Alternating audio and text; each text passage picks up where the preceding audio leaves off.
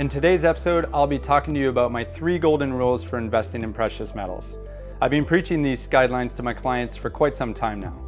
By following them, you'll save not only time in terms of researching the best products to buy, but also real money in terms of savings on your premiums and total spreads. So let's get to it. Before we get to the 3 golden rules, I'd like to take a minute to explain 2 important terms that relate to precious metals. The first being premium. What is a product premium? The product premium is the difference between the total product price and the spot price for that particular commodity. So in this example, we have a 1 ounce silver maple leaf, and let's say the product price for this 1 ounce silver maple today is $30 US. And let's say, for the sake of our example, the spot price today is $25 US. That would make the total premium for this product $5 US, or $5 an ounce. Now that's only half of the story. You also have to keep in mind that at one point, you're probably going to be selling this silver maple leaf sometime down the road.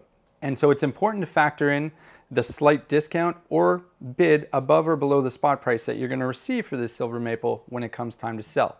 And by adding those 2 numbers together, your cost to purchase and your cost to sell, you now have what is referred to as the total spread. So using again the same example, if you paid $30 today for this silver maple and somewhere down the road you sell it for $24, your total spread on that transaction is $6 US.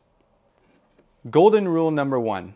Gold has lower premiums than the other precious metal products. So even though an ounce of gold is more valuable than an ounce of silver, an ounce of platinum, or an ounce of palladium, in percentage terms, gold has the lowest premium over the spot price. So if you're looking to save a little bit, gold would be your best option in terms of premium. Golden rule number 2. Bars have lower premiums than coins. Now in my hands, I have a 1 ounce gold bar produced by the Royal Canadian Mint, and I have a 1 ounce gold maple leaf produced by the Royal Canadian Mint. Both of these products contain 1 ounce of pure gold. Both of these products are produced by the same refinery, and both of these products are 4/9 pure. Yet this 1 ounce gold bar is actually a few dollars cheaper per ounce than this 1 ounce coin. So if you have a budget for investing in precious metals and you want to get the best deal possible, or more importantly, the most gold that you can for your dollars, I'd recommend that you lean towards bars over coins if given the choice. Now people often ask, why is it more expensive to purchase a 1 ounce coin versus a 1 ounce bar? And the answer is actually quite simple. The mints price these products more expensively right out of the door. So as they're sold on to distributors and wholesalers, the cost per ounce out of the door is actually higher for the coin than the bars. The second reason is that coins tend to be in higher demand overall than bars, but that's not always justified, as I pointed out in the example. Golden rule number 3, and I'm going to use silver for this example. Larger bars have lower premiums per ounce than smaller bars. So it's a very simple rule, and like most things in life, when you scale up or when you buy a larger format of a product, you're going to save. Think of going to Costco, it's the same concept basically. And in this example, if I were to buy a 100 ounce silver bar versus 10 ounce silver bars, I'd probably be saving 1% or 2. Now, if you multiply that out over the lifetime of investing in precious metals or in a large purchase of precious metals, the savings can be quite significant. So when thinking about larger purchases, definitely lean towards the largest format that you can purchase. So in summary, rule number 1, gold has lower premiums than silver.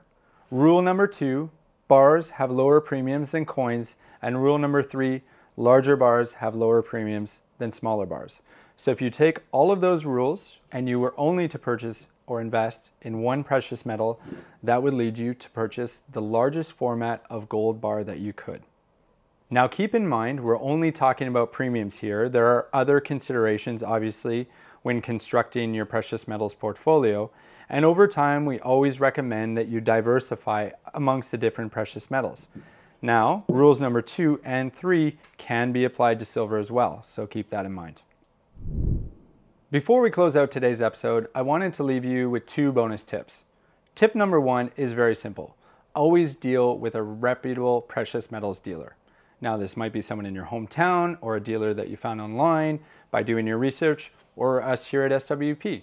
My second tip is don't be taken by the first offer that you're presented with. You're going to be receiving a lot of promotional emails. Maybe you've signed up for some precious metal newsletters. Remember to apply the 3 golden rules and other guidelines that we spoke about today before you make the final decisions on which precious metal products to add to your portfolio.